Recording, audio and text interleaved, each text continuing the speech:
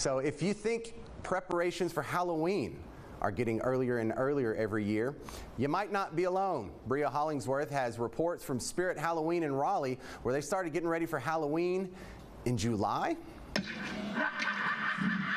Inside Spirit Halloween's Glenwood Avenue store in Raleigh, you'll find all kinds of spooky costumes, masks, and more. It's store managers Emery Jetton and Alicia Byers' favorite time of the year. Everyone loves Halloween. They're excited for it to start happening.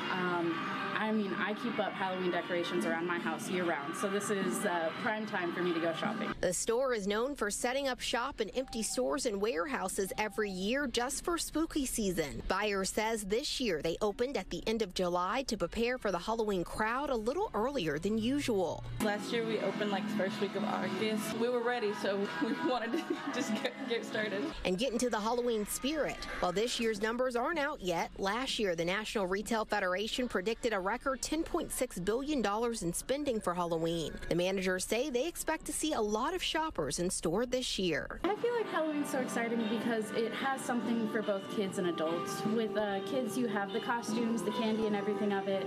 And with adults, it's become synonymous with horror and like horror movies. So there's something in it for everyone.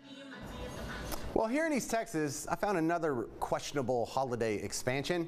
The classic Easter candy Peeps have expanded beyond their Easter holiday season into the Halloween realm. Now listen, I am a huge fan of Peeps, so I'm happy about them being available on the opposite side of the calendar from their native habitat, but I felt in order for me to properly report on this new evil incarnation for you, more scientific research was imperative.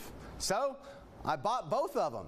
I found them at Dollar General, and I got the pumpkin ones and I got the ghost ones, and I tested it out. And, because I'm a scientist adhering to the scientific method, I used several other candy experts, my kiddos, to see if my results could be replicated and therefore confirmed.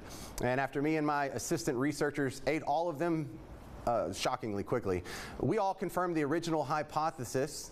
Halloween Peeps are delicious, but tasting good isn't the only factor. What about the people who think holidays all need to stay in their own lane?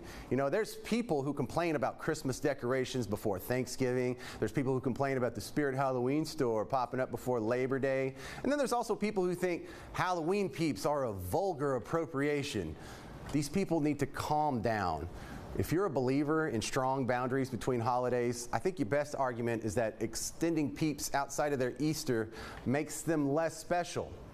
Maybe, but we're not talking about marshmallow bunnies in the fall. So you critics of the marshmallow pumpkins and ghosts, you got nothing. You lose.